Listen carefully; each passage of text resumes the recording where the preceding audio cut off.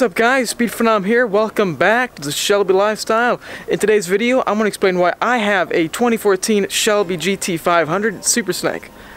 Now, if you can recall back in the last video with the Super Snake, it consisted of lots of burnouts, power sliding, and that kind of tears up the car, makes it really dirty. So what better way to start off than cleaning it off? So today I'm going to test out my brand new DI water system. Say hello to your solution for the nightmares of washing a car. You got the deionized water system, leaves no spots. Going to go ahead and use this on the Super Snake, get it all spotless clean and ready for more burnout donut action. You got to be the only Super Snake on YouTube that does donuts. Seems I got a flat tire.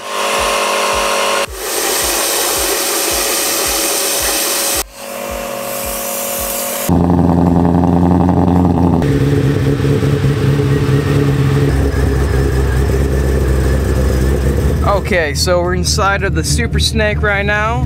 You got the Shelby signature right there. You got the signature edition mats on the bottom. Got my boost gauges right up here. You got boost, fuel, and then oil pressure.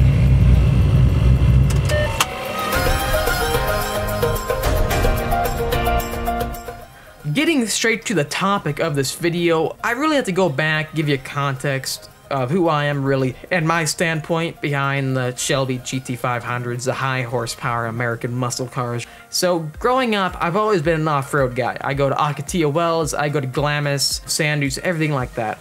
I've always been focused on the off-road scene, dirt bikes, all that kind of stuff. I really never had a high-performance car. I'd always watch the Fast and Furious movies, the Getaway, Gone in 60 Seconds, all those drive fast kind of movies. And out of the ordinary, how I first came across the GT500 was on my local Marine base. I was driving and I pulled up to the used car lot.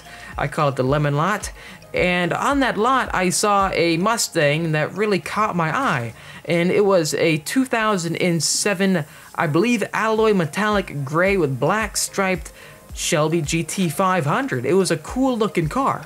The car is in amazing shape, and I believe the owner was trying to sell it because of a result of a divorce between her and a husband, and she didn't quite know how to drive a manual, so she was selling the car for a pretty low asking price. After seeing that car, I really got hooked on it. Anyways, moving on a couple weeks, the Need for Speed movie came out, and a lot of you guys know what I'm talking about. That movie was focused on a custom-built Mustang. They referenced Shelby. It was the last one he was going to build before he died. And the cool part was the engine and stuff was based off the GT500. So that movie really got me hyped up about the Shelby Mustangs. I thought they were really, really cool. So after watching that movie, the same day, I pulled up to my local Ford dealership, started asking the guy that worked there about the GT500s, and that's when he recommended to me about the newer ones, the 2013-14 with the 5.8 liter V8.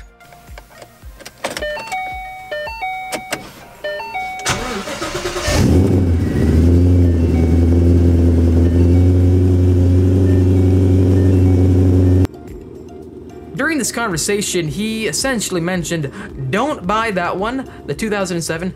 If I was gonna get a GT500 and I was in your shoes, I would go for the 2013-14 model year. And why, I asked him. He then went on saying it had 662 horsepower, which at that time was the highest horsepower American car that had ever been made and was available to the public.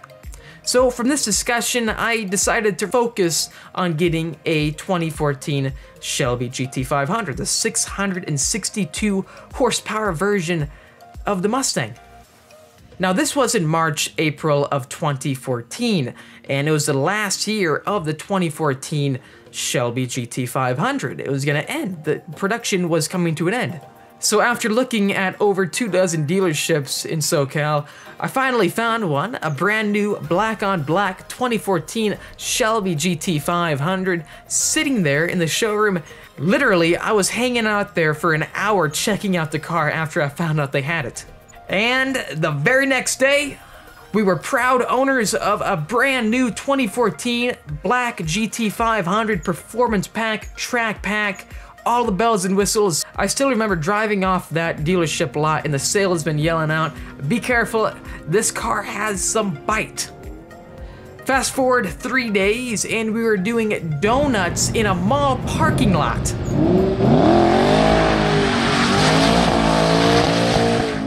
This car was freaking amazing. The adrenaline that pumps through your body when you accelerate, launch, and perform pulls is breathtaking. Now that I was a proud owner of a Shelby, like all new Shelby enthusiasts, I started looking up various online forums, clubs, associations on the internet, and we found literally around a week after getting this car, they were holding a Mustang 50th anniversary at the Las Vegas Motor Speedway. So we decided to hit the road and head to this event. It was a complete spur-of-the-moment decision. Crazy road trip in a brand new 662 horsepower beast. We had a blast driving across the desert, and we finally show up at the Las Vegas Motor Speedway. And when we showed up, cars were lined up in every direction. As we turned into the first entrance to the speedway, where all the other Mustangs were lined up, at this point I had no idea what the heck was going on. Next thing you know, all the Mustangs are driving through an underground tunnel, revving up their motors. There had to have been at least a couple hundred cars.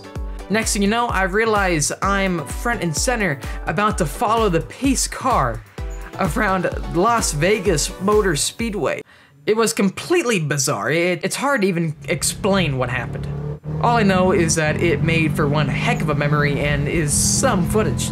We actually backed off in the pace car a little bit so we could attack the straightaways at full throttle. At one point, I believe the car got close to 150 miles per hour. Now, you may be going like, "Hey, Speed Phenom, this is all cool stuff, but the title of the video is why I got a Super Snake." Well, when I was in Vegas at this 50th Mustang anniversary celebrating Mustang, I saw my first Shelby Super Snake in person. And then I was recommended to check out the brand new Shelby American factory in Las Vegas. This visit to Shelby America is actually where we first got to learn a great deal about what the Super Snake was and how they were built. To put it in a short couple sentences, when someone tells you they can take your 662 horsepower Shelby Mustang and make it up to 850 horsepower, your ears perk up. The amount of horsepower they're putting into these cars, remember, this is well before the Hellcat and or Dodge Demon, C7 Corvette ZR1, and newer ZL1s. This is almost 5 years ago. And getting a Ford Mustang to 850 horsepower with a warranty was crazy. Over time, I got the chance to transform the GT500 to a Shelby Super Snake. Originally, I had ordered for the wide body option, so the normal GT500 Super Snake with the wide body kit, but after I ordered the car and I actually gave them the vehicle, a couple weeks later they announced the Signature Edition variant, and with that variant you can't have the wide body kit. Well, initially that's what they had said, so the order changed from a wide body kit to the 1000 horsepower upgrades. And honestly, I can't imagine doing it a different way after I've witnessed what the car is like when it's fully built by Shelby American.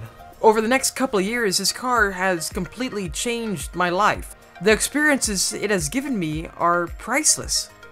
Done anything from racing Persians in #Mexico, been to racetracks, done dozens, if not hundreds of burnouts, donuts, tire shredding, using the car for what it's meant to do. The reason I own this car is for the experiences it gives me. The reason I own this car is to experience life at the edge of my seat. Thanks for watching the video. If you liked it, make sure to comment down below what you think, smash that like button, and subscribe for more great content. Also, share the video. See y'all in the next one.